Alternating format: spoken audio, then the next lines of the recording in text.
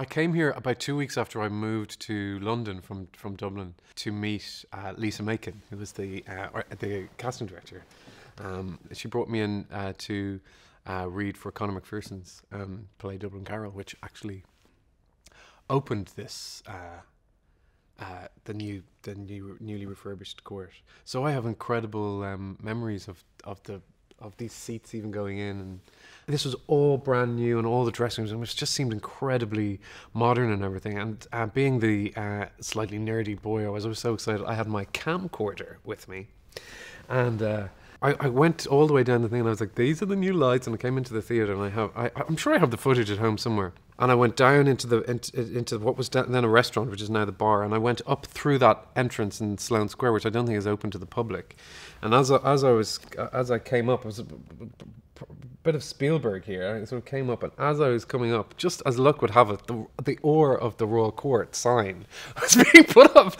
I was like, whoa, this is the new Royal Court sign. The old one is now in the bar. And I really remember just going, God, this is really, really exciting. I was immediately struck by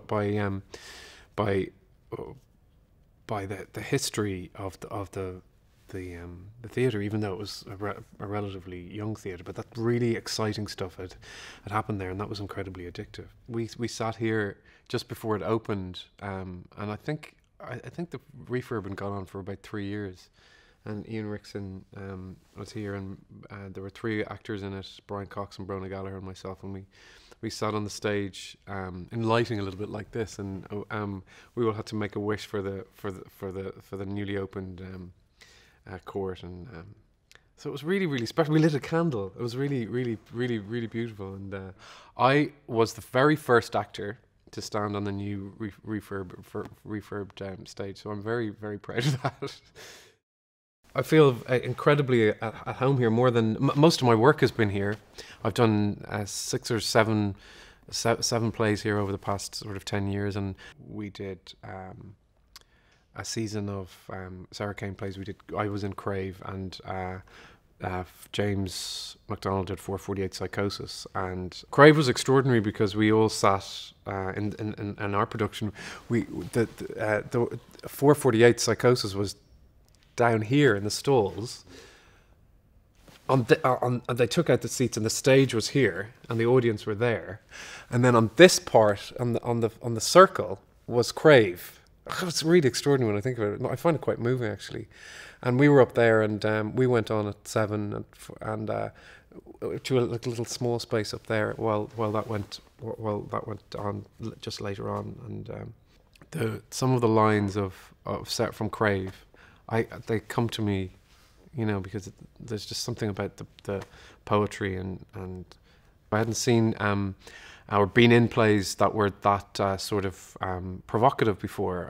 I think for me they sum up what the Royal Court is about, because I found them incredibly challenging and really, really devastating plays.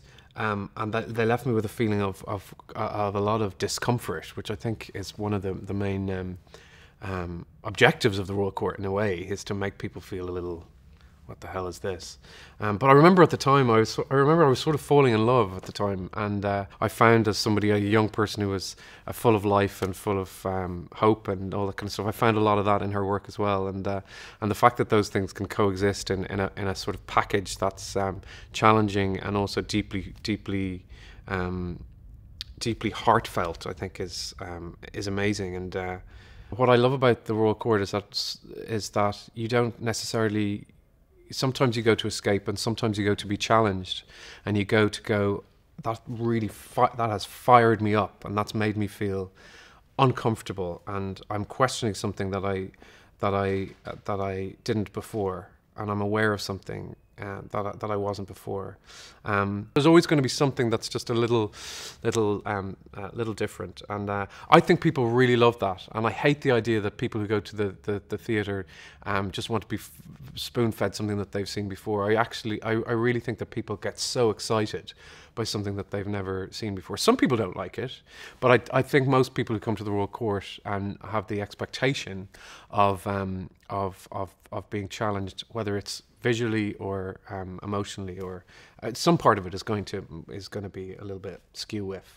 I've always absolutely loved the manifesto of the right to fail, because I think any good artistic endeavor has to begin with the idea of I don't know what this is going to be, and I've always loved in working here the idea of really mad sets or really crazy ideas that the team are incredibly enthusiastic, and how do we make this work, and to deliver however crazy the request is. This is a small theatre, but it's got a huge reputation, because something that people experience in here is massive, and there's something epic about the space. So the idea of that being valuable, that whatever you create, even if some people it's wacky or not for them, it's incredibly valuable, and that value is not placed on how many people are in the audience, or if it gets a West End transfer, or if there are famous people on the stage, or if it's a famous writer.